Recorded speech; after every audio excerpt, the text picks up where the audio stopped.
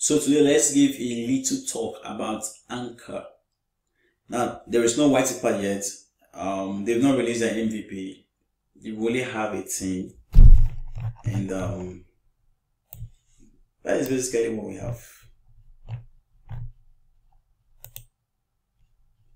And who is behind the team and all that. So we don't really have much details about this platform. So what are they seeking to do? They're seeking to bring a kind of system here. How do we bring a blockchain platform? And they're not really bring a blockchain platform. How do we bring distributed cloud computing? And not only bring distributed cloud computing. Distributed cloud computing that can actually run on the trusted hardware. Now a lot of us know what a blockchain is. Kind of single source of truth. Where okay, we can say this, what is in the data in the system of A is also in the system of B. So because there is a attestation of what is being entered into the ledger, and then there is this replication of the already attested data to every party that is within the network. That is basically what we know about blockchain as a database. Then we talk about the additional layers of building things like smart contracts and all that. So we already know that. So what about cloud computing? Simple. Cloud computing has to do with, first, what is a cloud? Now, if we have different platforms like, we have Microsoft Word, you have Excel, you have many of these platforms. When people can now access these platforms on the web, we are referring it to cloud. Now you might not take it to be very it might not be very complex, but in a simple nutshell, it's basically the ability for individuals to access computing power for specific purposes outside their own system. So when we talk about cloud, we could have things like cloud storage, when you are able to store a piece of file or a group of files on a kind of company's server that is, or system that is not yours. So cloud computing basically has to do with a form of computing where does not take place in your own system, but rather takes place in a hired service.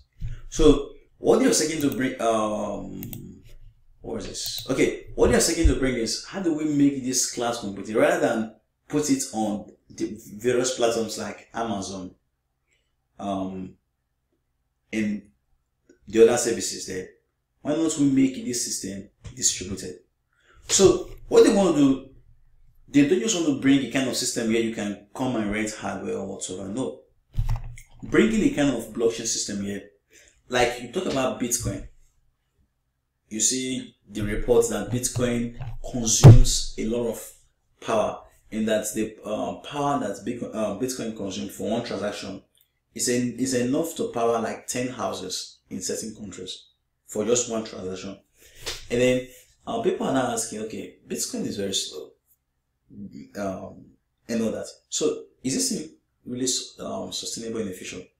And if you look at the Bitcoin mining system, it's basically where every person is competing to be able to be the first person to mine a block.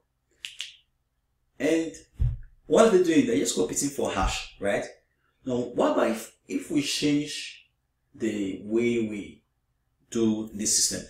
Now, a very good example is, sorry, I take a lot of time in my review most times. A good example is Arweave. So what is Arweave seeking to do?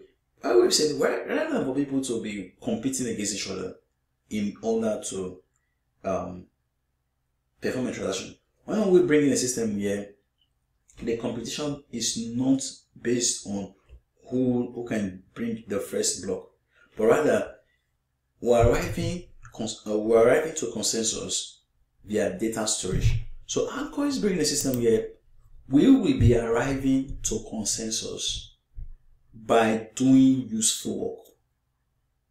So there is a piece of work, let's say company A, company B, company D, maybe they're involved with artificial intelligence, maybe they're involved with this computation, maybe they're involved with this, or maybe a blockchain company whatsoever that needs computing power, maybe they are a kind of maybe YouTube, maybe they're involved with things like content delivery network, or maybe they're involved with things like transcoding or transmitting or just whatsoever, just things that require computing function. So when these people, these are the work now we have before us.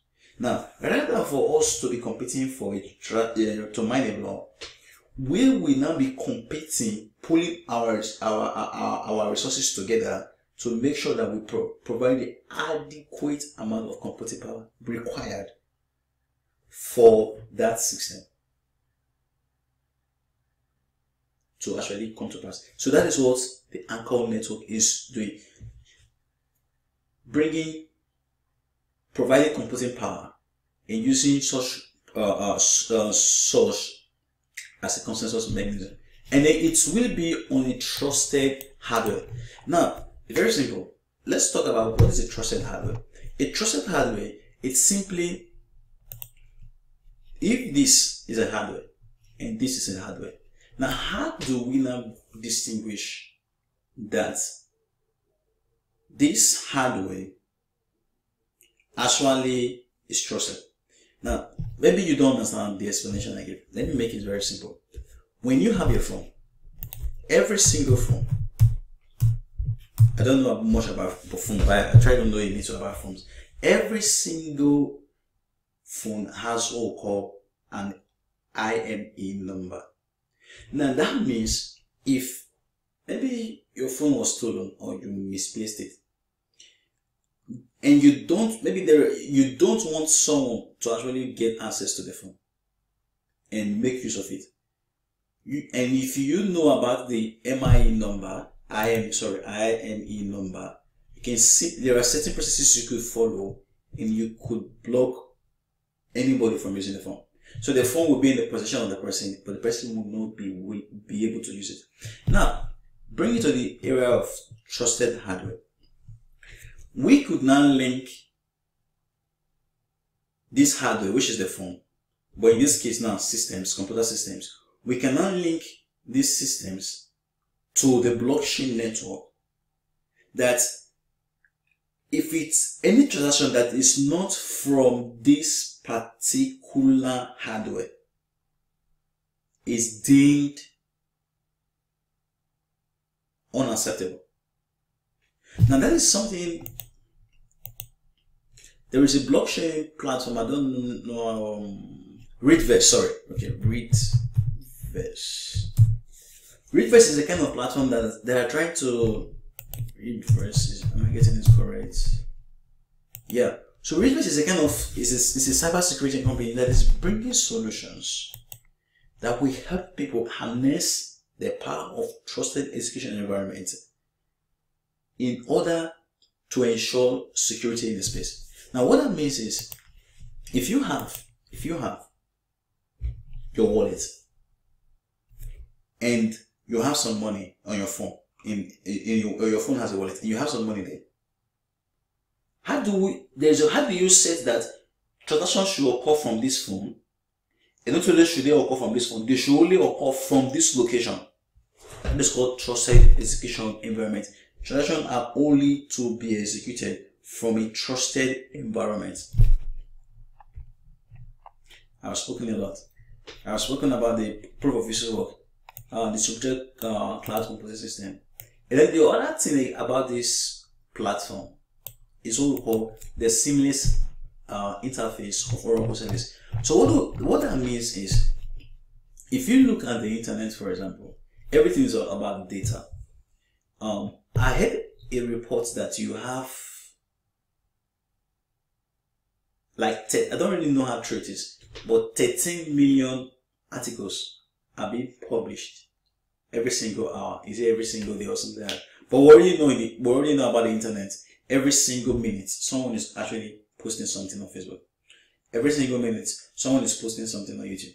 Every single minute, someone is liking, someone is commenting, someone is doing things, publishing an article, publishing a comment, and whatsoever. But when you look at smart contracts, or when you look at blockchain systems today, except the platforms that are designed to store data, the database of many blockchains are simply transactions that happened many years ago, and it's of no use to anybody. So how do we build an interface that will bring data into the blockchain? Now, what are oracles? Oracle simply refers to technologies or integrations that enable services to be able to import data where it should not have been possible. So it's like you have you have a USB stick. You can simply connect it to your system, and then you can access what is there. So Oracle is like a kind of a connecting bridge between this point A and point B. And then we talk about the multi-chain structure supporting consumption.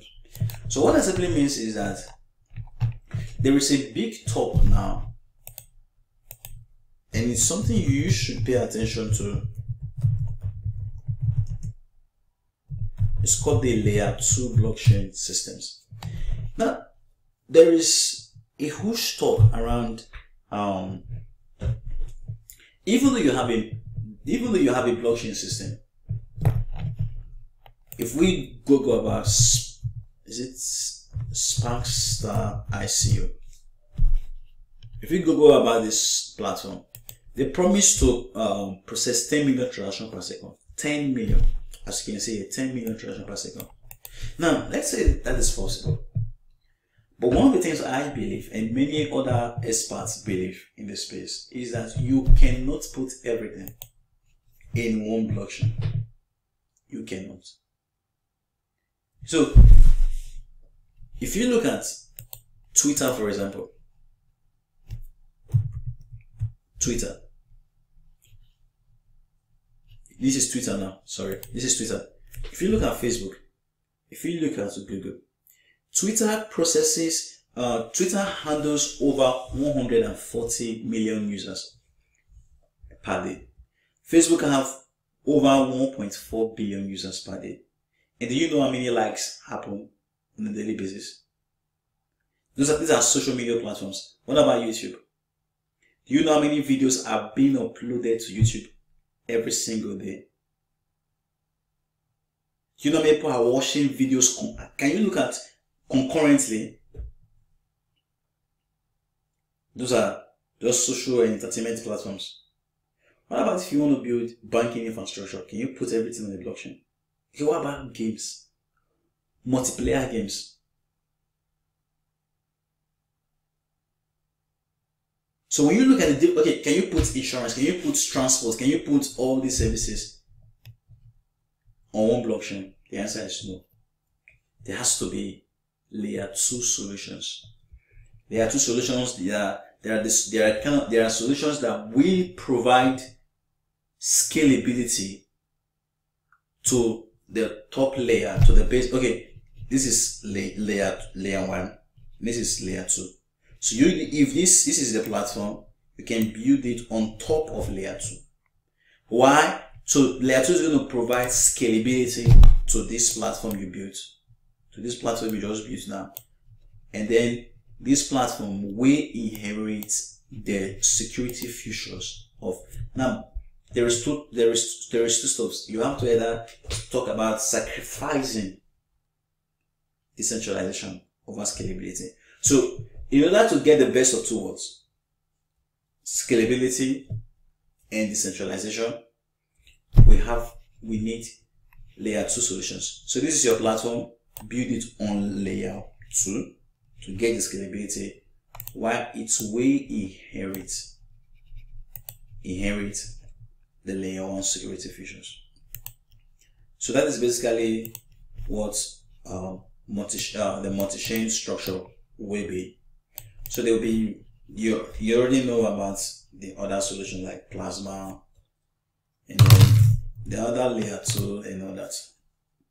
So we don't really have a white paper for now. And then you can basically look at the roadmap. The roadmap, as you can see here, ends at July. Prototype release and all that. And you can look at who is behind the team. You can check them all. If you want to join them, you can join them. Yeah, you can upload your resume and then you can join them. They have a very good partners and all that. So some of the strategic investors who have New Global Capital, DHVC, Block VC, Cosmos, okay, Blockchain Capital, Link VC. So that is Ankr chain in a nutshell. I hope you understand and you heard me very clearly, because my mic, most times I'm like, this is the mic every person is using. I'm using the Blue Yeti mic, and I'm like, this is the mic. Maybe someone who is watching the video will give me some tutorials. So do have a very good day, guys. If you've not subscribed, hit the subscribe button and share this video with your friends. Thank you.